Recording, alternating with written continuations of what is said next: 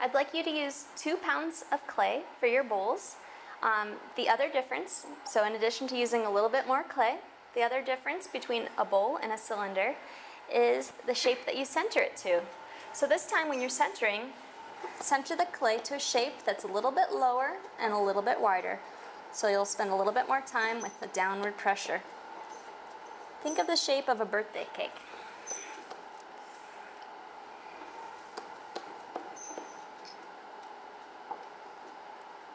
So I'm starting off with the shape that's a little lower and a little wider. The other big difference between a cylinder and a bowl is that when I open the clay, again I'm just pressing my thumb downward, I want to leave a 1/2 inch of clay at the bottom instead of a 1/4 inch. And I want a rounded bottom.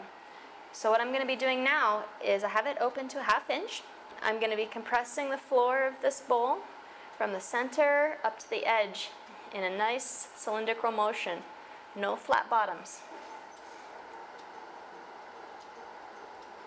So up to the top edge and down to the center. Up to the top edge, down to the center. Spending a moment really just to practice this smooth motion prevents any cases of beginner's hump in the bottom of your bowls, any nooks and crannies for your spoon to get caught, and it also prevents cracking problems.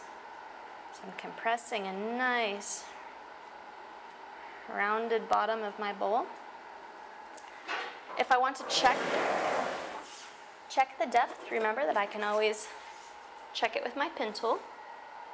Insert, mark with my finger. See I have a 1/2 inch.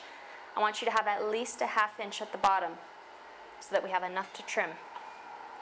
Next thing that I'm going to do is come in with my metal rib or my rubber rib, and I'm going to practice that nice smooth motion of going from the center up to the top edge. Remember, don't hold it at a 90-degree angle, just turn it slightly away from you. And it's perfect time to practice because right now you're not worried about knocking your bowl over. It's perfect to practice the smooth motion every time you open a bowl. So you can see right now that I have a nice rounded curve in the bottom of my bowl. Okay, now I'm ready to pull up my walls. So the other slight difference here is that as I'm pulling, I'm actually letting that inside hand push out a little bit. Gently release pressure, control the top rim. So instead of being so concerned with pulling in towards the center, I'm actually pulling outward just a little bit.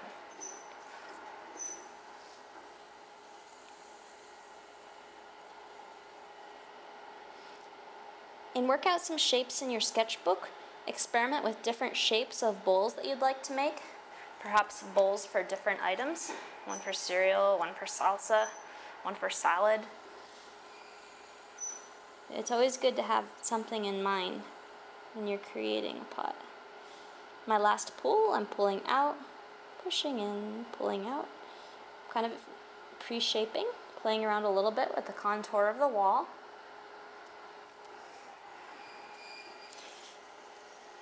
And don't worry about this extra clay that I have at the bottom. That clay is necessary to support the cantilever of the bowl, and it's clay that will be trimming away. So that's part 2 of making a bowl, is trimming. Ribbing is also very important when you're making a bowl.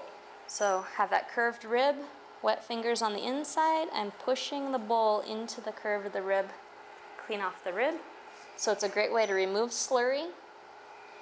Adds volume to your bowl as you're drying out the clay, so you're removing moisture. And I always rib the inside first, or the outside first, and then the inside. So rib the outside first.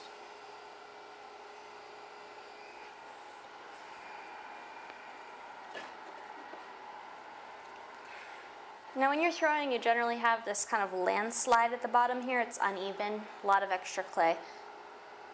Always remember to come in with your wooden knife, and I'm truing it up to round. Makes it easier to recenter it upside down if I start off with a round pot. And it saves me a little trimming. Okay. Let's do a little bit more ribbing.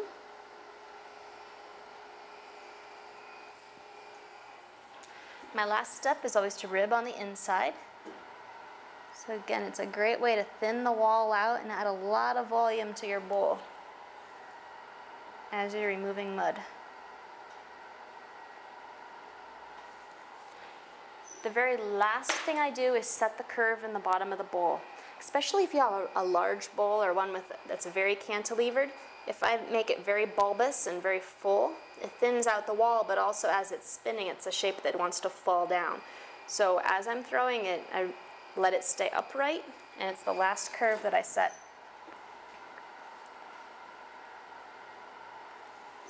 So right now I'm just compressing a nice smooth curve on the bottom.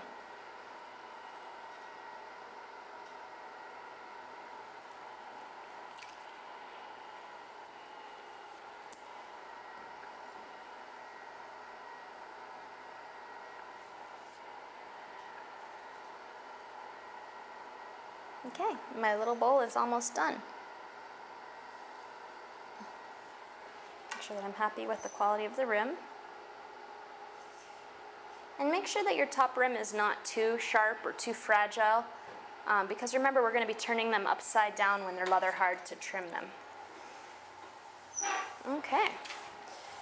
So one other thing I'd like you to keep in mind is that the wheel is useful for generating round shapes, but you don't have to stop there. You can look at the examples on this poster over here and feel free to alter the shape. So feel free to alter it from the round. This is something that I like to do. And I can alter it immediately, or if the surface of your pot is a little bit wet, just let it dry for 10 or 15 minutes. Remove the bat, work on the next piece, and alter it when it's not quite so sticky. But if you've really ribbed the surface well, you can do it immediately. So feel free to experiment with altering. Remember that your pots do not have to be round. You know, and I can go around this again and again. I can make this as organically shaped as I desire. Okay, so that's step one, is throwing a bowl. Step two is trimming your bowl. So I'm going to leave this bowl uncovered for about 1 to 3 hours. And make sure if you have it in front of the fan that you're really aware of it, that you're turning it about every 15 minutes. We want our bowl to be leather hard. And leather hard, again, is a state of dryness that's like cheddar cheese. It's kind of a cheese-like consistency. It's the perfect time to carve. It's partially dry, and it hasn't started changing color yet.